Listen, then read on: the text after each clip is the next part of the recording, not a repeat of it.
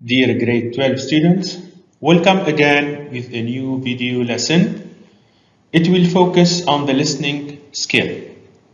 So please get your student's book and open it on page 42. Today's lesson has 3 learning objectives. So by the end of this video, you will be able first to discuss the personal qualities people who would like to work for emergency services should have. Second, determine which statement goes with which speaker after listening to 5 people talking about their jobs. And finally, decide if the given statements are true or false after listening to 5 people speaking about their jobs. As a starter activity, we will do a crossword puzzle together. As you can see, you have 3 definitions across and 2 definitions down, and 5 words in a blue box. Your task is to read the definitions and complete the crossword using the words in the box. So please pause this video here and do the task. Well done. Now let's see the answers. So we start with down. For number 1, you have written excellent, firefighter. As for number 2, police officer, very good. Now we move across. So for number 3, the word paramedic fits here, very good. For number 4, excellent, rescue worker. And finally, emergency dispatcher, very good. Now, can you tell me what these words represent? Very good. They represent jobs and occupations. Now, can you think about what these jobs have in common? Great. They have relation with emergency services. For our first objective, we will do activity A in your student's book, page 42. Your task is to list some of the personal qualities that people who work as police officers, paramedics, volunteer firefighters, emergency dispatchers, or search and rescue workers should have. So please pause this video here and think of examples of these qualities. Well done. So, emergency services workers should have a strong sense of integrity, which means that these people always follow their moral convictions and do the right thing in all circumstances. What else?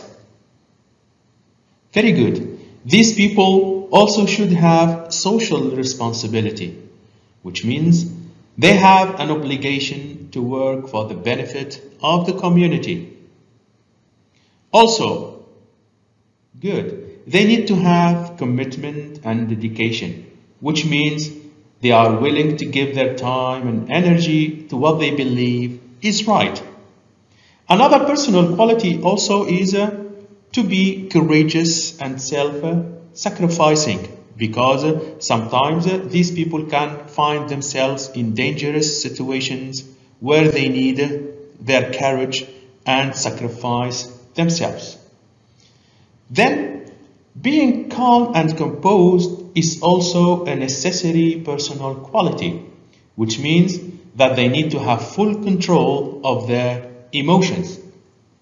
Finally, these people need to be resourceful, which means they need to be skilled at solving problems and making decisions. For the second objective, you will do activity B in your student's book, page 42.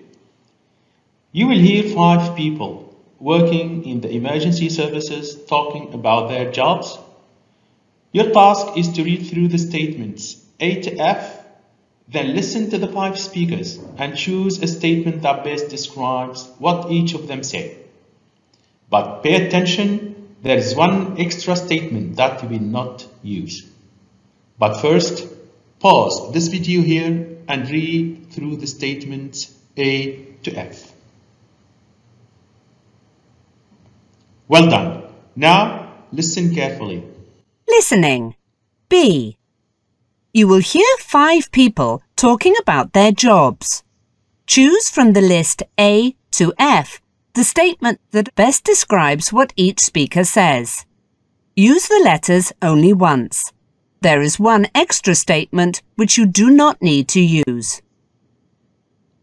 Speaker 1. My colleagues and I often find ourselves in dangerous situations, but, like all police officers, we've been trained to handle them. To be honest, I never feel fear when I'm on the job. I focus on the person who's in trouble and on doing the best that I can for them. Sometimes, though, once we've dealt with a situation and I'm back in my car or at the police station, I breathe a sigh of relief that everyone around me is safe and well. I don't like to talk about work much with my friends either.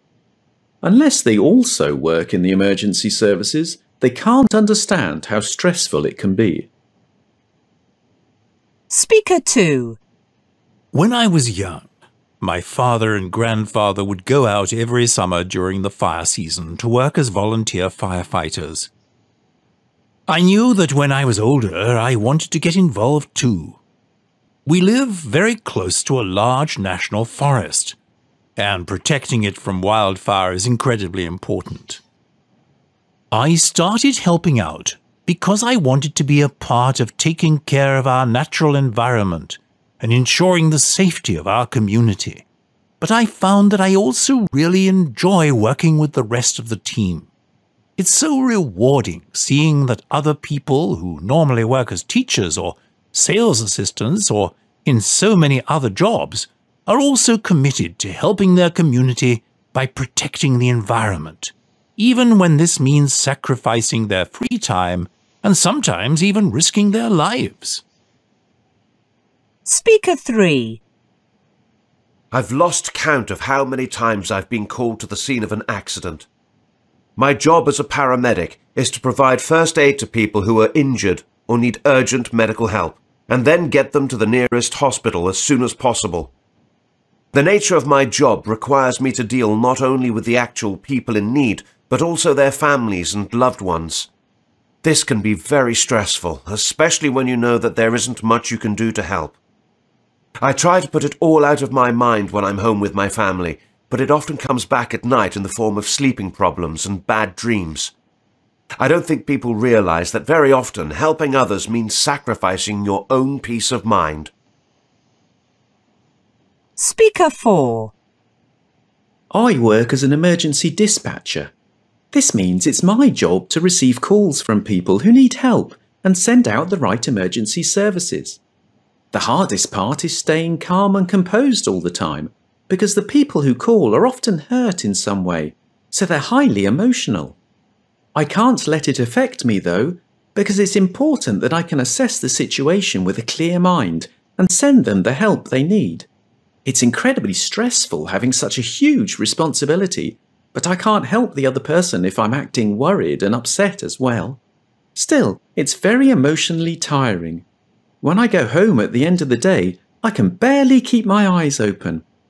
I sometimes think about changing careers, but then I think about all the people I've helped over the years, and I know that I'm in the right job.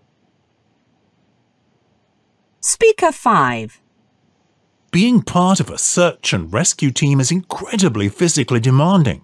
You have to be fit enough to move easily through the hazardous mountain landscape and tough enough to cope with being out there for hours, often well into the night. Sometimes it can take days to find a missing person, especially if they've injured themselves. Any time of the day or night, the phone could ring and I will have to drop everything and head out. This can really disrupt family life. Imagine being at the cinema with your kids or in the middle of family dinner when you get a call that someone has gone missing, and you have to be there immediately to help look for them. I'm lucky that my family are so understanding. They know that we need to look out for one another in our community, and my job is part of that. Well, let's see the answers now. Now, which statement have you chosen for speaker 1? Excellent. Statement D.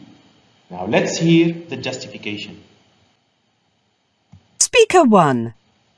My colleagues and I often find ourselves in dangerous situations, but, like all police officers, we've been trained to handle them. To be honest, I never feel fear when I'm on the job.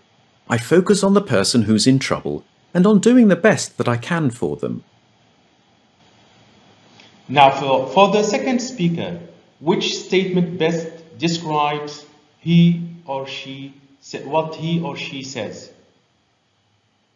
Excellent. Statement A. Let's hear the justification. Speaker 2. It's so rewarding seeing that other people who normally work as teachers or sales assistants or in so many other jobs are also committed to helping their community by protecting the environment, even when this means sacrificing their free time and sometimes even risking their lives. Then for speaker 3, we should choose which statement? Exactly, statement C. Let's listen to the justification. Speaker 3. I try to put it all out of my mind when I'm home with my family, but it often comes back at night in the form of sleeping problems and bad dreams. I don't think people realize that very often helping others means sacrificing your own peace of mind. We move to speaker 4. Which statement have you chosen? Excellent. Statement F. Let's check out the justification. Speaker 4. The hardest part is staying calm and composed all the time, because the people who call are often hurt in some way, so they're highly emotional. I can't let it affect me though, because it's important that I can assess the situation with a clear mind and send them the help they need. Finally, the answer for speaker 5 is statement. Very good. Statement E. Let's hear the justification. Speaker 5. You have to be fit enough to move easily through the hazardous mountain landscape and tough enough to cope with being out there for hours, often well into the night. Sometimes it can take days to find a missing person, especially if they've injured themselves. Any time of the day or night, the phone could ring and I will have to drop everything and head out. This can really disrupt family life.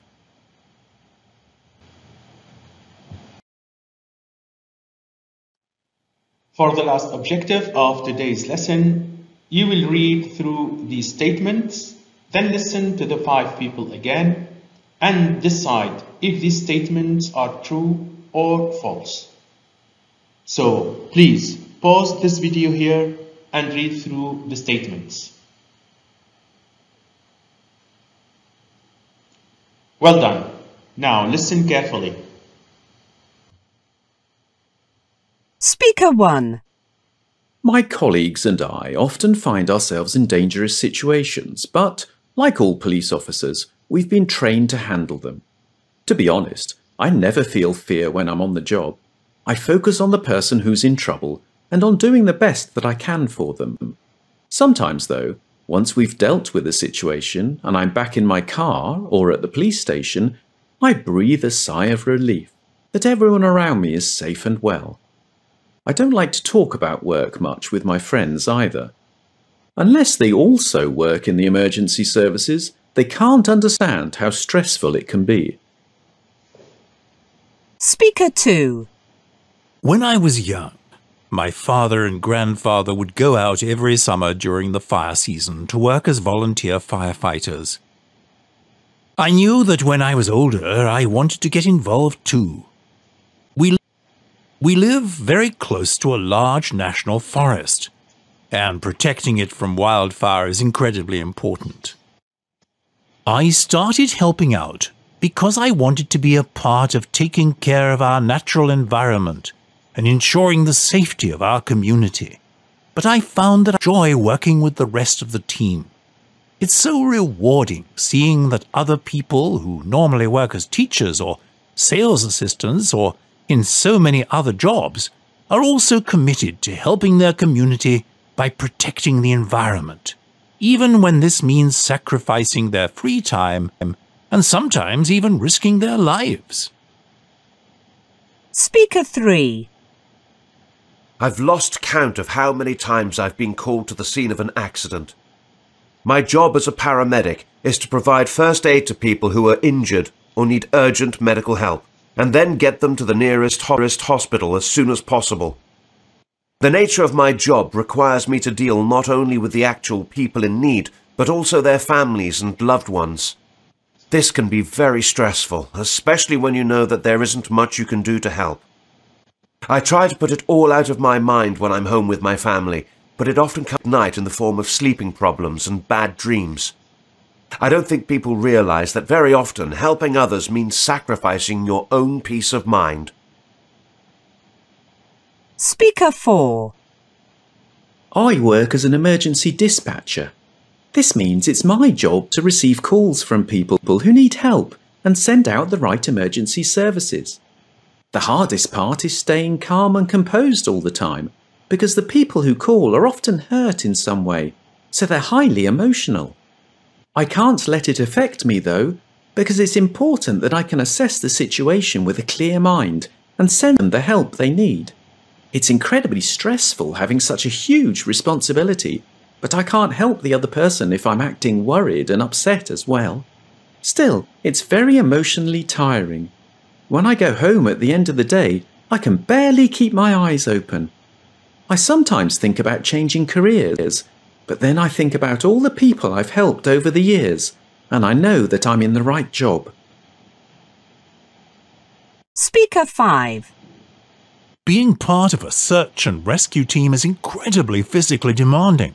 You have to be fit enough to move easily through the hazardous mountain landscape and tough enough to cope with being out there for hours, often well into the night.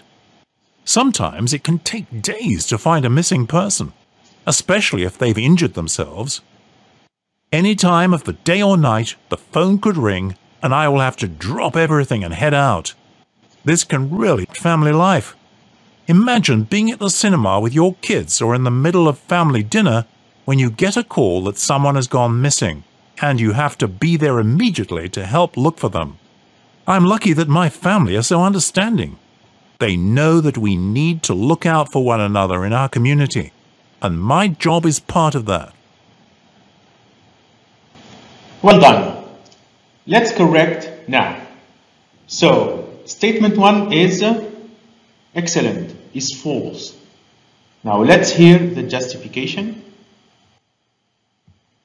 Speaker 1. I don't like to talk about work much with my friends either. Unless they also work in the emergency services, they can't understand how stressful it can be. Then statement 2 is also false. Great. Now let's hear the justification. Speaker 2. I started helping out because I wanted to be a part of taking care of our natural environment and ensuring the safety of our community. After that, statement 3 is very good, is true. And here is the justification. Speaker 3.